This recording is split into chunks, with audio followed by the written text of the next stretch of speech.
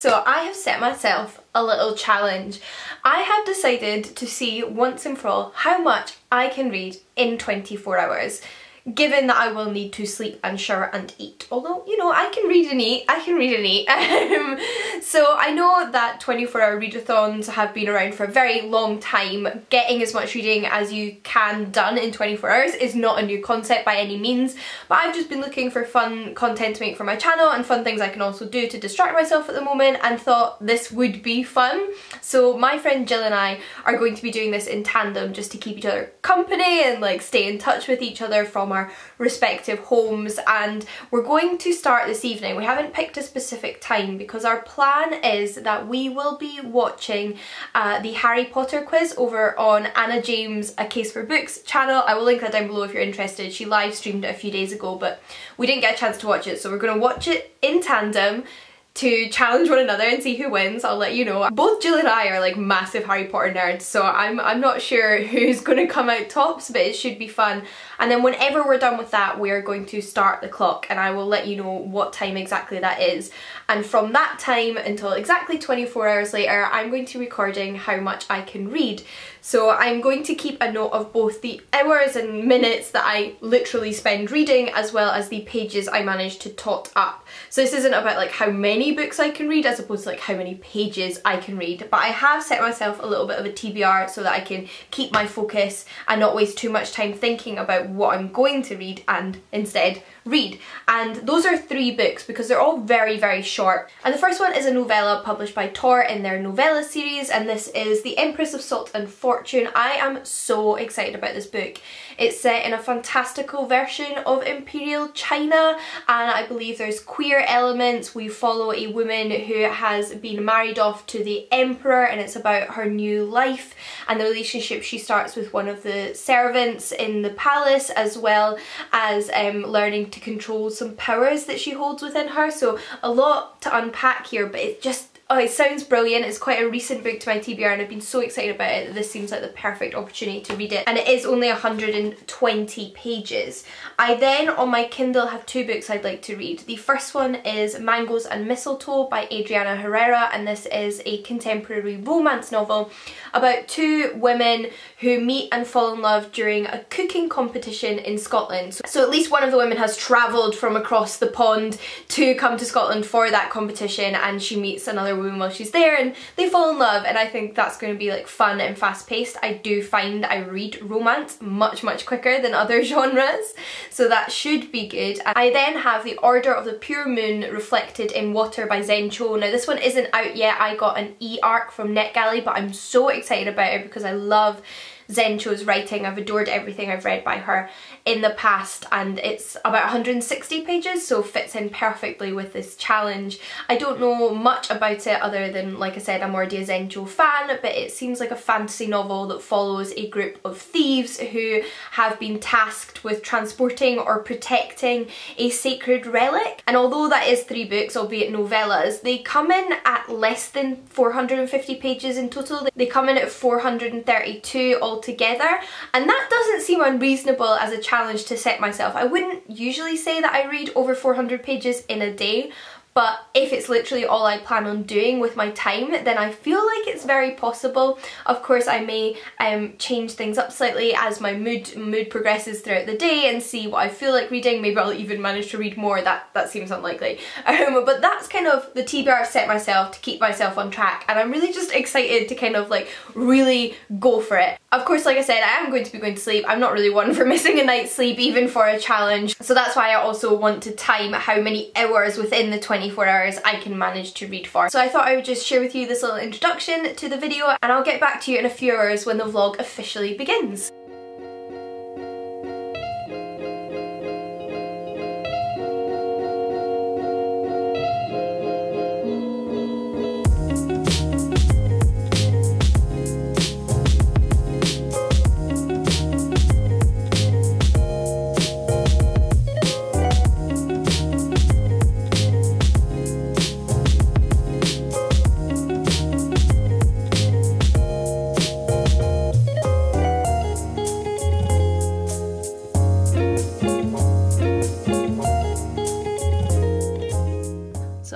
would just do a quick update. I've already forgotten what time it is, but my Kindle should tell me. It is 20 to 10, which means I've been reading for almost an hour now, because we officially started the readathon at 8:45, and I started with Mangoes and Mistletoe, like you should have seen, and at the moment I'm 26% of the way into this book. I'd like to get at least 50% of the way through it before I go to sleep. Like I said, I'm not going to stay up super late just for the sake of it, because I'd rather get up early in the morning and like have like a really full day of reading tomorrow. But I thought I would just sort of like let you know when we started, what I started with. I'm enjoying it. I think I decided to go for this one because, like I said, I read romance so quickly that it seemed like a good like fast-paced starter book. I do think though I need to not read books set in Scotland written by non-Scottish authors though, because like already in this book has Outlander been referenced, and it's just weird when like the most famous thing about your country and the thing people associate with your country constantly is a book and TV show that isn't created or written by a Scottish person and the main character isn't Scottish either. And it's just, from my perspective, it's just like a bit eye roll worthy. So that like always takes me out of these things. But I think if I can ignore the fact that it's set in Scotland and those little like irritating references, then I'm going to enjoy this, because it seems like a fun dynamic between the two women, as well as like the added like ante of it being part of like a baking competition. So you like don't know if they're going to win. They've been teamed up, but it's a little bit antagonistic at the beginning of their team ship. So you're obviously rooting for them, and I'm sure it'll all work out nice, because that's kind of what you get to expect from romance. So yeah, I'm gonna, like I said, at least get to 50% this evening, but I probably won't vlog anymore because I want to just like sort of take my makeup off and kind of, yeah, just sort of like get ready for bed. But I will check in with you in the morning. So it's the next morning and I finished my first book, which was of course Mangoes and Mistletoe. And I have to say, what I found most interesting so far is how much time I've actually spent reading, because it's less than I would have necessarily guessed. I stayed up till about 11 last night reading my book, but I only read for about an hour and a half because I was timing it all on my phone. So that means between like sort of getting ready for bed and fiddling around on my phone, I actually spent less time reading than I would have thought I had if I just reflected back on the evening and thought, oh well, I must have read for like 2 hours. And then this morning I spent like a further half an hour reading, which means I'm at 1 hour and 59 minutes and 15 seconds currently, whilst I was drinking my coffee and finished off book one before I got ready. And now I feel like, you know, I'm like ready for the day. I'm going to do a lot more reading, hopefully. I'm really like commit to totting up the hours on this, because I've only got until 8:45, was it? Yeah, so I mean that's still like more than 10 hours, so hopefully I can read my other 2 books if I can read 150 pages or 152 pages in 2 hours.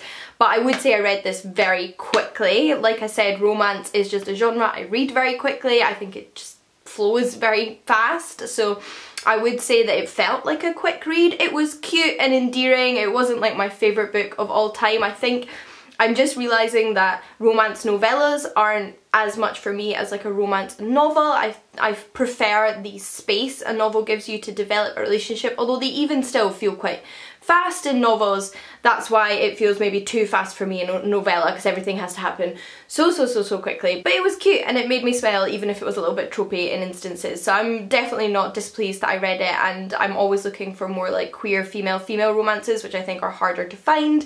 So that was really excellent. But I am going to be reading this book next, which is The Empress of Salt and Fortune, and I'm really hoping this is going to be like a 4 or 5 star read, because it sounds brilliant and I've heard brilliant things about it. So I am really excited, and I should probably like stop talking now and just get on with my reading.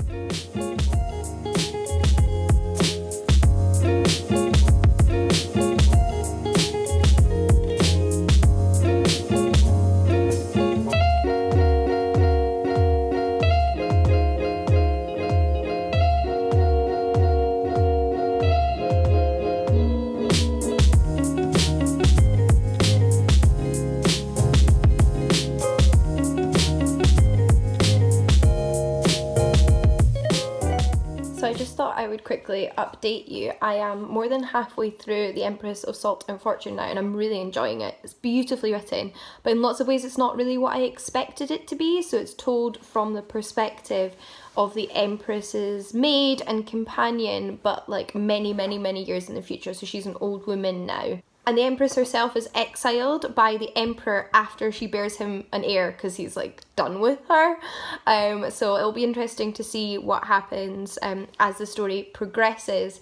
But I'm definitely going to finish this very quickly. It's only taken me about 40 minutes to read 70 pages, so I have no doubt that like it'll have only taken me just over like an hour by the time I finish it, which is really interesting. However, I have done a few other things this afternoon. I filmed another video for my channel, which should be going up after this one, and I'm just about to go and make myself some lunch now, because I'm just not the best person at sitting down for like more than an hour at a time and just reading, which obviously isn't like the best when you're trying to read as much as possible in 24 hours. But I'm finding it really interesting timing myself and adding up exactly how much I'm reading, even when I've given myself the day over to read. So, so far I'm having fun. Like I said, I'm probably going to finish this very shortly, during my lunch even maybe, and then I'll start on my next book and update you then. So I've just finished Empress of Salt and Fortune. This was a lovely little story, like super fast read obviously, but just like really nice as well, like beautifully written, and a nice story with like little moments of intrigue and just sort of like interesting world building. I'd assumed when I looked on Goodreads, because people had shelved it as like a queer novel, that it meant the two main characters, the Empress and her servant, would be in a relationship, but that was wrong, and that was like just an assumption on my part. That wasn't like the book or anything implying that. That was just like me like doing bad Sherlock Holmes sleuth work with the way people were shelving it. There's like a brief sort of queer element, but it's not like a major part of the story. It's far more about the friendship between these women and just like some sort of comments on kind of patriarchy and like sexist systems, and it's just quite beautiful and quaint and a nice story. I don't know quite how to pinpoint it, but beautifully written and like really absorbing. So I'm really pleased that I read this one, and now I'm going to start my third book, but I don't think I'm going to read the Zencho book, simply because I actually feel like reading something longer. I think reading 3 books less than 150 or around 150 pages in a row is almost too much. I feel like I need a book that I'm going to spend more time with now, so I'm thinking of starting something a little bit longer, but I'll update you with where I am with that shortly. In total though, I've read 270 pages between those 2 books, because this one, it turned out, was 118, not 120, and I'd like to get to 450, just because that's kind of like the mental goal I had at the beginning of this day. So that would mean another 180 pages, and I do feel like that's possible if I just sort of crack on with it, so I best get to it. So I decided, like I said, to go completely off TBR, and I've been reading a book called Dragon Actually. I feel like, is that name a pun on Love Actually? Maybe. By G.A. Aiken. This is a dragon fantasy romance novel, dragon shifter romance. I don't know, like, this is like a whole subgenre, if you're not aware, of romance literature, like fantasy romance with dragon shifters. So like people, usually men, who can turn into dragons but also have a human form. And I love dragons. Like, I love dragons in fiction who are dragons, but because of that, ever since I filmed my video where I read Highlander romances, that subgenre, my friend Jens kept telling me that I should read a dragon shifter romance, because I also love dragons. And I mean, that doesn't quite correspond with like why I read the Highlander romances one, but you know what I mean, like sort of exploring subgenres of romance based on other factors. And I decided, hey, do you know what?